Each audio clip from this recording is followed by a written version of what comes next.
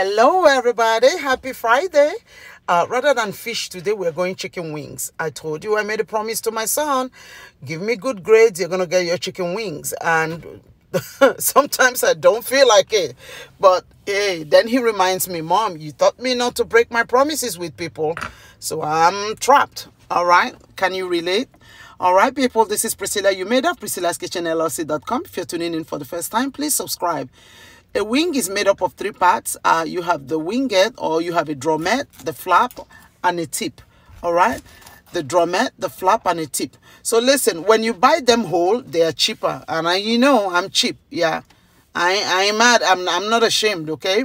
So I buy them whole and I process them myself. So you get more yield out of it, all right? There you go. So if you buy those ones that are already pre-cut, watch the price.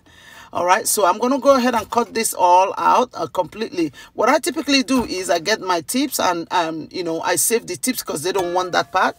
And then sometimes I just season it with Priscilla's all-purpose seasoning, salt and pepper, and I air fry. Whenever you work with chicken, please go ahead and wash your hands. Sanitize everywhere because you don't want none of those bacteria, okay? It's time to season, all right?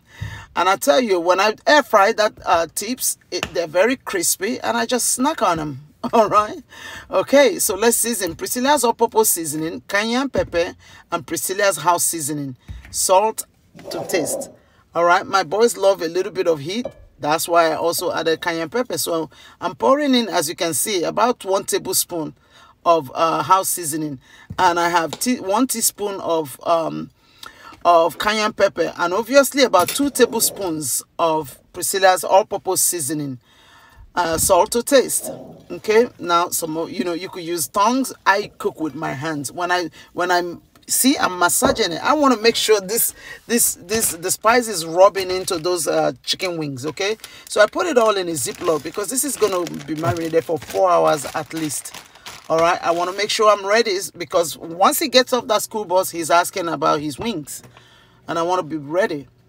So then now you want to preheat oil. 350°F is the temperature we're looking at. I'm preparing a dredge, and in there are 2 cups of all-purpose flour, a tablespoon of Priscilla's all-purpose seasoning, salt to taste, and then there's a teaspoon of baking powder just to add crispiness to these chicken wings. He likes it dredged. All right, so here we go. You want to at least fry to golden brown, internal temperature of 165°F. It takes about 20 to 25 minutes to get it to that temperature. All right, and here we are. I'm turning out the last batch. Here we go. It's time to now sauce it. Remember the hot sauce I made? Yep, I still have it. All right, so as you see, I'm tossing it now. You got to get your eyes out of the way, right? Because this is hot. It's time to plate up. Obviously, they like it with some fries this time. So, and here you go, some celery to go. Can you see how gorgeous and how saucy and just delicious that is? Hey, I cook breakfast, lunch, and dinner in my house. It's possible because I prep ahead of time. Hey, if you feel like chicken wings, make this type and leave me a comment below. Please subscribe, share, tag every single one you know. And I'll see you all next time in Priscilla's Kitchen.